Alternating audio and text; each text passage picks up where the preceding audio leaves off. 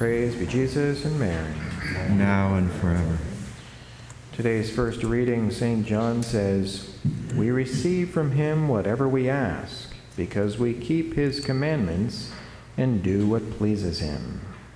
So it's important that we pray and that we work, that we pray for all of our needs and that we work, that is, that we do God's will, that we keep his commandments, avoiding that which is prohibited and doing what pleases him, doing his will, fulfilling the duties of our state in life and those type of things. And St. John says that we receive whatever we ask because we keep his commandments and do his will and do what pleases him. And so if we aren't receiving what we ask for him in prayer, we should probably be examining ourselves and saying, am I keeping his commandments? Am I doing what pleases him? And if I'm not, that could very well be a reason why I'm not receiving what I am asking from God.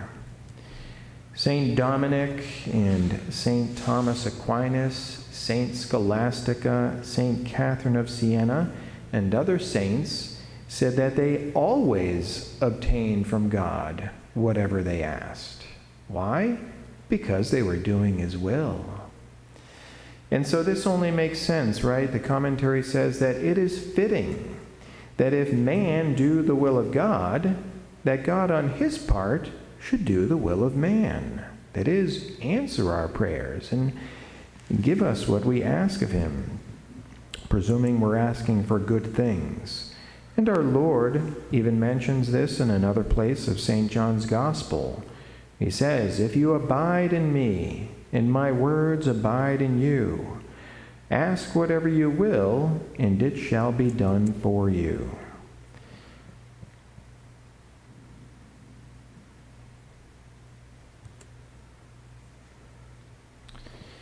And so prayer and deeds, they go hand in hand. Again, the book of Lamentations says, "Let us lift up our hearts and hands to God in heaven." And so we need to lift up our hearts in prayer, and we need to lift up our hands in good works, fulfilling the will of God, everything that he asks for of us.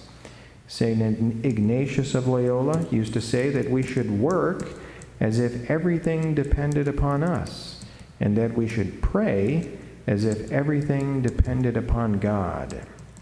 And even the saint we celebrate today, St Elizabeth Ann Seton, she spoke about these two things, prayer and fulfilling the will of God. She said, "We must pray without ceasing in every occurrence and employment of our lives.